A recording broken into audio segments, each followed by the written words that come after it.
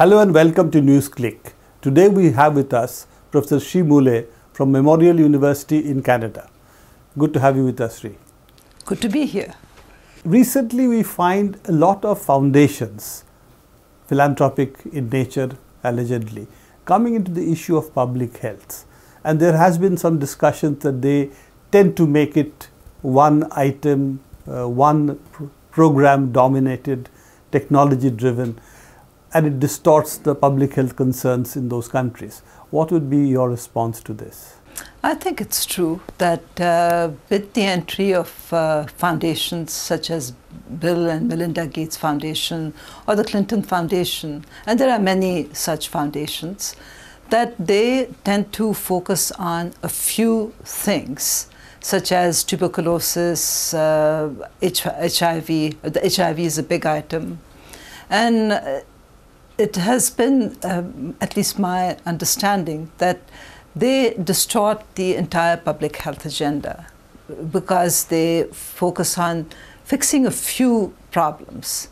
And all the resources go to that. As a result, the larger public health agenda gets neglected. And that's very clear in Africa, it's very clear in a country like India, where certain things are being promoted, certain pharmaceuticals are promoted, certain procedures are promoted. And I think that that's where the problem lies.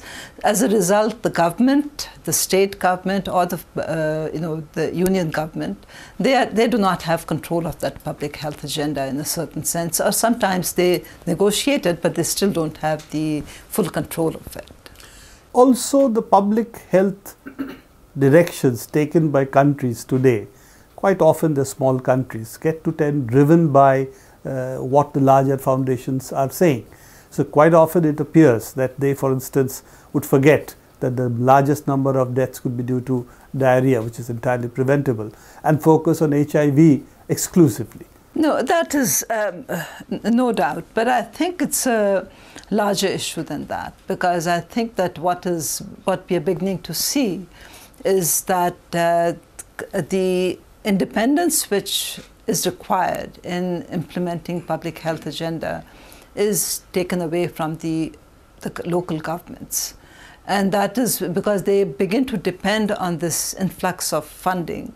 And therefore they shift and change and forget what's important, such as diarrheal diseases, such as the whole question of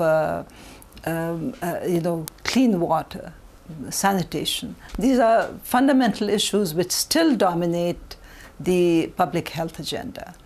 The fact remains that some people have taken up, the Millennium Development goals, the MDG goals, focused very much on maternal health and mortality as one issue.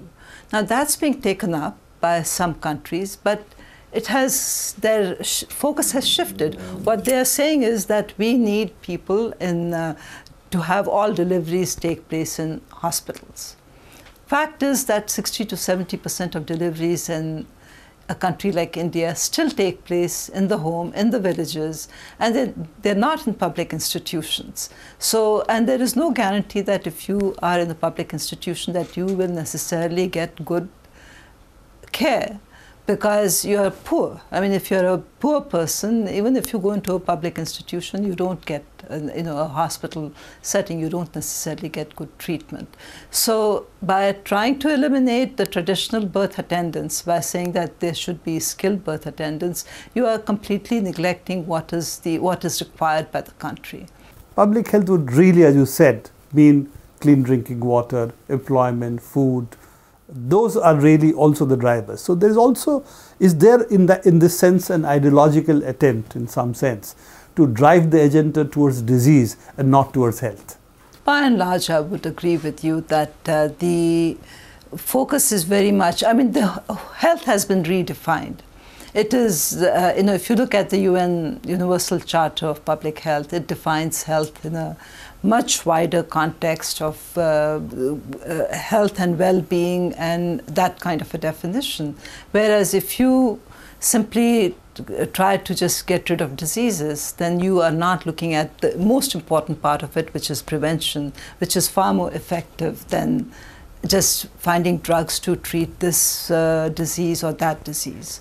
So that is where we need to focus our attention, and it has been, and there is, to come back to the question that you asked, that is there something else happening? Of course, the social, political, economic, all of these systems impact on public health. You know, they talk about eliminating poverty. Now, poverty is the largest, you know, the social determinants of health are the most important factors if you want to reduce the impact, if you want to make an impact and a dent in the health of a nation. There is also this issue of NGOs being active with this kind of trials.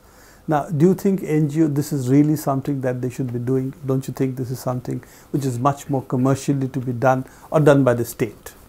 I certainly think that the state has a responsibility in developing drugs for neglected diseases which affect the population in developing countries, because there's no pharmaceutical company that is willing to invest that kind of money, because they know that their returns will not be there very much in when they commercialize drugs which are for neglected diseases. Should the state conduct it? I'm not entirely sure that the state, in order to have that, they need to have the capacity to be able to conduct. The state today does not have the state today does not have the capacity to do it. So should NGOs be involved in it? NGOs have been involved in trials for a very long time. Since the 60s, they have been involved in trials. And I'm particularly thinking of contraceptive research, where IUDs were first, its trials were held by NGOs. Norplant, most classically, was tried out in Indonesia in a very large scale. Also by PATH. Also by PATH. I mean, PATH was one of the... Same one which is involved in the HPV trials. That's right. So that they have been involved for a very long time in this. So NGOs have been involved, and they have, and in fact in India, one of the biggest scandals was around cervical cancer. I don't know if you recall that, but one of the NGOs was asked to monitor women in a particular village, and I don't have the details at my fingertips right now, but they, in fact, they were sending reports on these women, collecting samples, sending it in, and this agency that was collecting all the information, they in fact did not tell what the outcome was. As a result, many of these women developed cervical cancer. They only wanted to see what was the course of the disease and how quickly would it come back. So the NGO, the Indian NGO, had no idea that this was part of the study trial. You will probably, if you do the research on this, you will find references to this. I'm not saying that it's the right thing to do, but I think that sometimes you have better safeguards, because NGOs sometimes do have what should I say, a philanthropic, anyway, an agenda that they think is somewhat... Could, but sometimes they could also be corporate agendas masquerading as NGOs. But coming back to the other issue which is there, that if you really look at the way this kind of clinical trials are being conducted, would we say that there is an attempt in that sense to really weaken the protocols, the procedures that have to be put in place to see that these trials are conducted properly? Apparently, this particular trial was, HPV trial conducted by PATH, was approved by ICMR. And to me, it's a question of what is ICMR doing? Have they thought of all the implications of this? I don't have the information. I think that, I hope that somebody is asking for the information on the actual protocol, which was approved by ICMR, because I think it will be critical to analyze that and to find out, had they thought long term what the consequences would be, and have they built that into the protocol.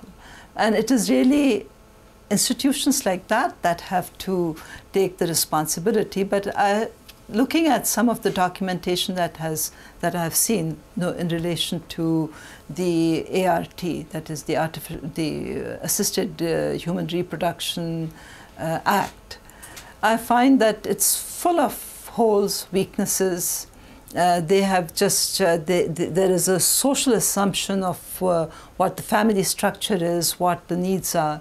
And those are things that they have not paid sufficient attention to. I mean, the whole question of health, I think, is so embedded in our social cultural values. And they are reflected in the documents that they have put forward. So when we talk about ethics and ethical implementation of clinical trials, one has to examine those values as well in order to make sure that they do not reflect the narrow patriarchal values that society has at the moment. Thanks. I think this is very interesting. I hope we'll see you in India again. You will indeed. Discussions. Right.